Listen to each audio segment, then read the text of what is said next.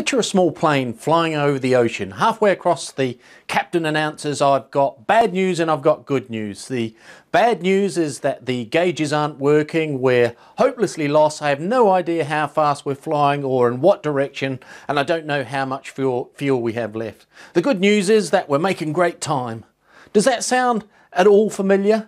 That's how many entrepreneurs run their businesses. They're flying blind with no data to let them gauge where they are, where they're going, or if they're heading in the right direction. But they always remain optimistic. In this video, I'm going to show you how to formulate and manage your data to let you take the pulse of your business consistently and accurately so that you can take effective action when it's required.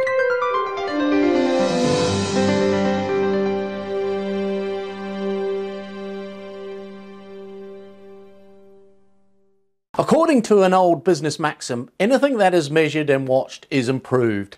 And the concept of managing through a scorecard has been around for a long time. The idea has been expressed in many different terms, be it called a dashboard, flash report, scoreboard, metrics, KPIs, measurables, smart numbers, and so on.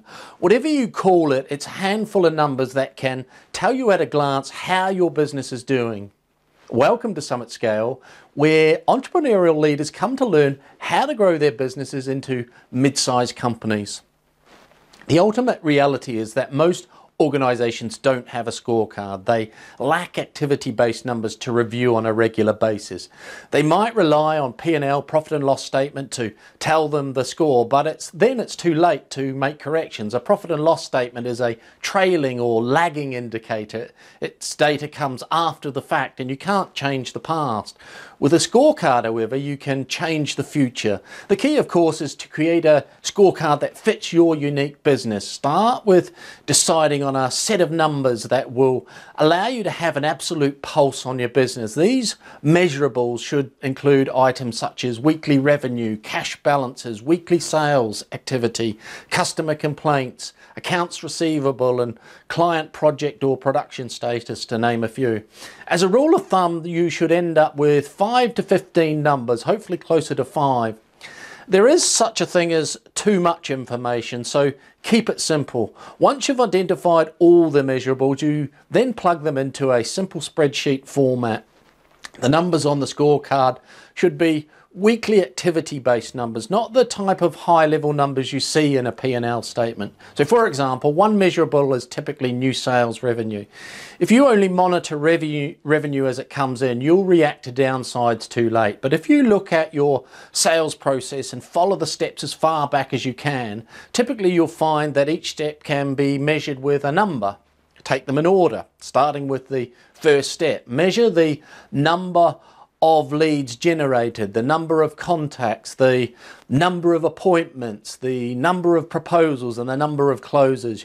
You decide how far back you want to measure because you can chase the process all the way back to the first step.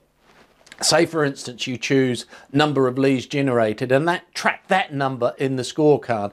By knowing the number of leads you have, you can see how many of the leads turn into contacts, how many contacts turn into appointments, and so on. By understanding these formulas and the ratios, you will be able to predict the number of closes 2, 3, and sometimes 4 months down the road. This ultimately gives you the ability to predict and tells you how many leads you need to develop today. Decide who's accountable for collecting the numbers and filling in the scorecard each week for you and your team to review. And then start using it. You need to review your scorecard every week to ensure that you're on track for your plan. Your scorecard will evolve over the next several months. Assuming you've taken a good cut this first cut, your scorecard should be about 85% right. This is close enough at this point. As your scorecard is brought to life in the succeeding months, it will evolve to 100%. On average, it will take about 3 months, and till it really evolves into something you really find useful. I'm Shane Spears. See you next time.